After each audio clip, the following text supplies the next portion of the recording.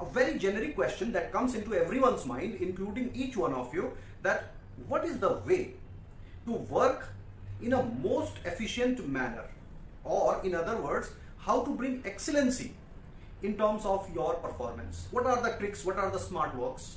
So a very small incident I'm going to recall here. I have read about it, and I was really impressed with what was revealed in that incident.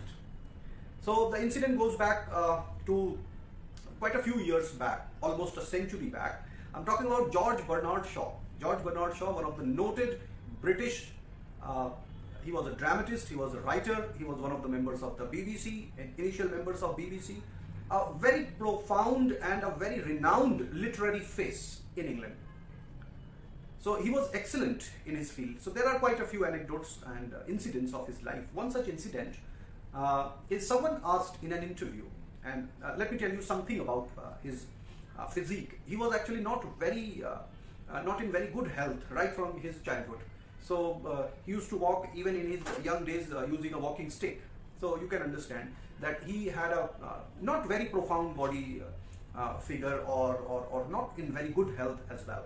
So someone asked in an interview that Mr. Shaw, George Bernard Shaw, Mr. Shaw, tell me, you were not very well, not very fit from your early days in your childhood. So how could you achieve this excellency in whatever you did so far, whatever you have achieved? How could you do so?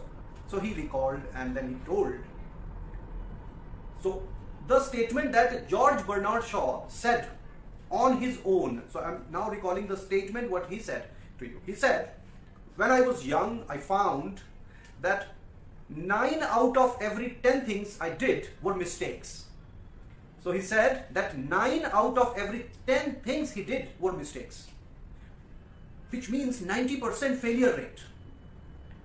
With such a failure rate, the interviewer was shocked to hear this, that 9 out of every 10 things he did were mistakes, were failures. So then he said, after a pause, so I used to work 10 times harder. So in one attempt, if he is getting or achieving 10%, if he is working 10 times on the same thing, quite a simple logic. 10% in each attempt, that adds up to 100%. So he used to attain 100%. I must say it was not 100%, it was 100 and few more percents, because when you do something repeatedly for those 10 attempts, the 10th attempt would be one of the most refined ones. So the crux is, there is no shortcut to success. But by saying this, we does not